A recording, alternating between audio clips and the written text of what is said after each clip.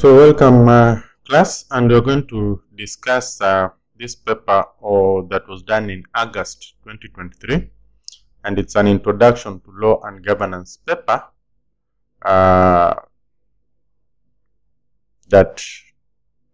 takes basically 3 hours, and we have a total of how many questions? 7 questions. So we're going to look at each of the questions, and we'll start with question 1 of this August 2023 paper.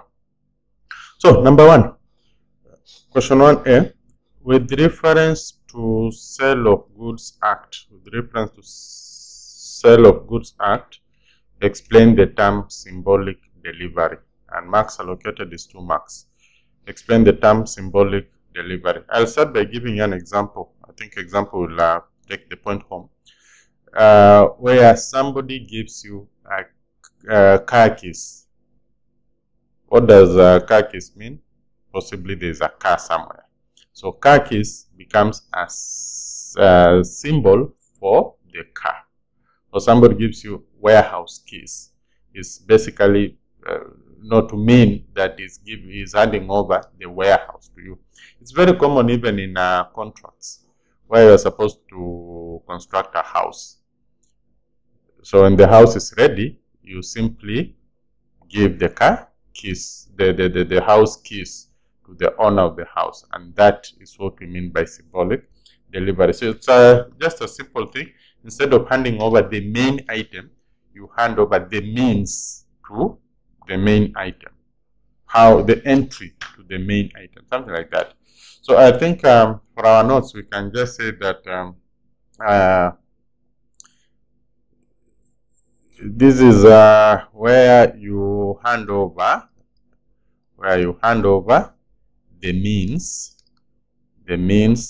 to the property, the means to gain entry to the property, and not the property itself, and not the property,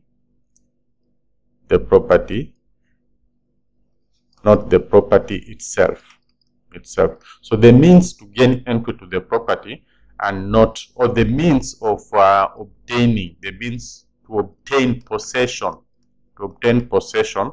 of the goods delivered, and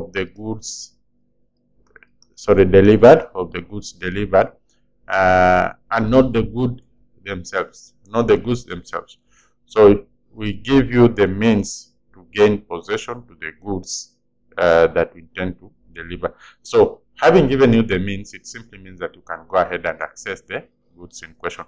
Very common with houses, construction companies and houses, and also these showrooms, the car dealers. They just hand over the key to show that you can go ahead and possess now the main item in question, which is now the car. That is what we call symbolic delivery. Then number 2, question A2, state 3 options available to a buyer when the seller delivers goods of a larger quantity than ordered. State 3 options available to a buyer when the seller delivers goods of a larger quantity than ordered.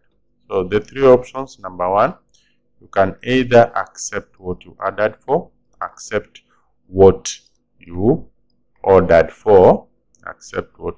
for, and what this means is that you reject the rest.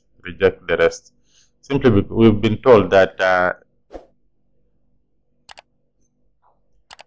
the goods have been delivered in larger quantities, in excess of what you had ordered.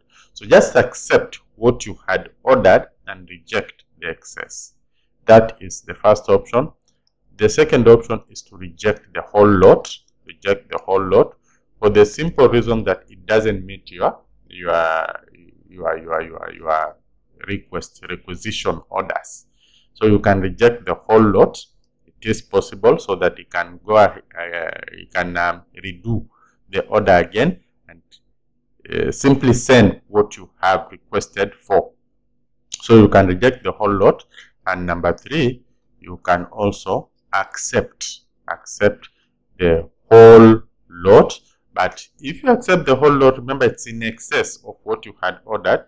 So you can accept the whole of the goods that have been delivered, but that means you have to pay for all of them at the contract rate. Accept the whole and pay for all of the goods accepted at the contract rate. At the contract rate. So that is what those are the three options that we have, what you can do in case the seller delivers goods of a larger quantity than ordered. Either accept what you had ordered, reject the rest, or reject the whole lot, or you can also accept the whole lot and go ahead and pay for the whole lot at that rate that you had agreed. Then highlight 7 characteristics of a good law. Highlight 7 characteristics of a good law. Good law. How should a good law be? The 7 characteristics of a good law. Now, number 1, good law should be basically for the interest of the people. Interest of the people. It should be for the interest of the people. So it is people who should determine the laws of the land. It should not be determined by a few, selected few, but it should be determined by the people. And we talk of things like referendums and the group. So it should be in the interest of the people and for the people. Then good law must not discriminate. Must not discriminate. It must shun away from discrimination. So must not discriminate. And then must be reasonable. Must be reasonable, which means it should resonate with so many people. There are some items possibly that maybe are not, when you say that they are not reasonable, it means that they don't just go with so many people, they don't make sense at the very end, you know. So must be reasonable, meaning that the majority of the people should be able to agree and see sense in that particular piece of law. And then of course we can also say that must not suppress people. Must not suppress people. And this is also to say that it should be aimed at making the best or getting the best for the people. Getting the best for the people. That is the opposite of suppressing. It must not suppress people. It should aim at bringing out the potential and the best in the people. The other one is that it must be open and clear. It must be open and clear. By clarity, we mean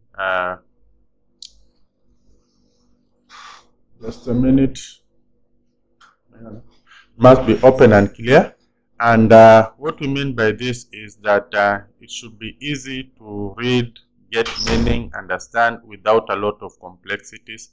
And generally, the meaning should come out very clearly. So it should not be something that is ambiguous, that you know, we can get a lot of meanings from it. So it should be that clear. And then it should also be compatible with the rules of natural justice. Should be compatible with the rules of natural justice. Natural justice. Yeah, natural justice, what we generally expect. So it should be compatible with those rules of natural justice in the common law. And then we also say that it should aim at regulating human conduct. Regulate human conduct. Should aim at regulating human conduct. That is to control the conduct of people, or basically to shape the way they are going to behave. The other one, equality, of course, this one goes without saying. Equality, it should aim at treating people equal, and this one also goes with fairness and justice. Fairness and justice. So talk of equality, fairness, and justice. And then, of course, it should be capable of being enforced. Capable of being enforced. Otherwise, you can come up with a law that cannot be enforced. that will mean that it may not be a good law because it may not stand the test of time. Then I think these are good enough, but we can also add another one, that it should uphold the individual rights and what is considered generally as the community good. It should uphold individual right and uphold the community good. This is also one of the other characteristics of a good law. We can also say there's quite a number of points here, so we may not exhaust. This was a relatively open question. So we can say that good law also should be stable over time, or consistent. It should not be a law that keeps on changing today. This is the interpretation, tomorrow a totally different interpretation, or a totally different set of laws that come to, there should be some kind of stability and consistency in the law and its interpretation. So then of course good law should also be known to the people, known to the people that it rules against. So if people don't know that the existence of the law, then it means that that is not good law. So good law should be the law that is known to the people who it's supposed to govern. All these are points that can help you answer this question. And so you have more than 10 points. So just pick any 7 and we'll be good to go. Let's go to the next question. Discuss 4 differences between courts and tribunals. Now, courts. Where do courts get their powers from? Courts get their powers from the government. The government is me and you. Court gets the powers from the government, me and you. So remember, the 3 arms of government, we have the legislature, judiciary, and the executive. And all these get the powers from the people. So courts get the powers from the government, and that comes in as one of the key differences between courts and tribunals. Let's just talk about the courts and then we'll talk about the tribunal. So courts get their powers from the government, and it's part of the a very important part of the judicial system. Very important part of the judicial system. Then the rulings of the court will include judgments. So courts will make judgments, will make decrees. Courts will also make acquittals, and they will also make conviction. So these are some of the end results, the rulings that we expect from the court: judgments, decrees, acquittals, conviction, which may not be the case in the tribunals. Actually, for tribunals, we only expect awards. We expect awards, and tribunals get their powers not from the government, but they get their powers from the statutes. They get the powers from the statutes. Now, that brings out the difference clearly, that the courts get the powers from the government, the tribunals get the powers from statutes. The rulings of the court include judgment, decrees, acquittal, conviction. Rulings of the tribunals are the awards. So we expect awards. Primarily, those are what we expect from the tribunals. Then, of course, there's a lot of independence in the court. The level of independence in the court might not be equal to the level of independence in tribunals. In tribunals, independence, as much as is there, but it's not as standing out or autonomous as what we expect in the court. So independence here is totally assured here in the judgment, as opposed to the tribunals. Tribunals independence may not be 100% assured, because the people, it goes back to the system. The people involved in tribunal, their tenure tenure and terms of service are majorly dictated by the executive branch. And from that angle, then it means they may not be as independent as we wish them to be, as opposed to the courts, who are totally independent because the judges are employed by the JSC, and that line. So that totally something that is autonomous to the judiciary system, and so that makes them quite independent compared to the tribunals, which have some influence from the executive. Then the courts adhere strictly to the established rules of procedure and evidence. They adhere strictly to the established rules of procedures and evidence, and that may not be the case in the tribunals. They don't adhere strictly to those established procedures and evidence. Instead, they operate basically based on the rules of natural justice. They operate based on the rules of natural justice and not necessarily to the civil procedure codes. So theirs is majorly dictated by the rules of natural justice, while these ones adhere strictly to the established rules of procedure and evidence. And maybe we can also say that these ones may not be so much strict on the evidence. They might also want to rely on the hearsay.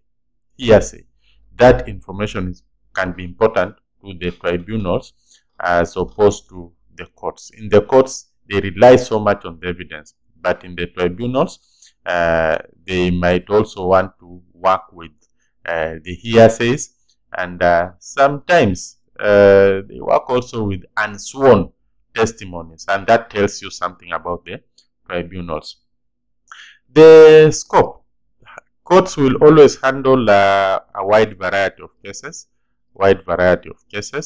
while the tribunals only handle some specific cases, not a wide variety. So for them, they only handle some specific types of cases and not as wide, and they don't enjoy a wider scope as in the court's case. What else can we say? The decision of the tribunals is not final. Decision of tribunals not final, and is subject to acceptance by the people who gave it the powers, while for the courts the decision is final. I think that is the other difference that is also worth noting here. So I think we can work with those. Those are around 6 differences. So pick any 4 and we'll be good to go. Perfect. That is the end of that question. Let's meet in question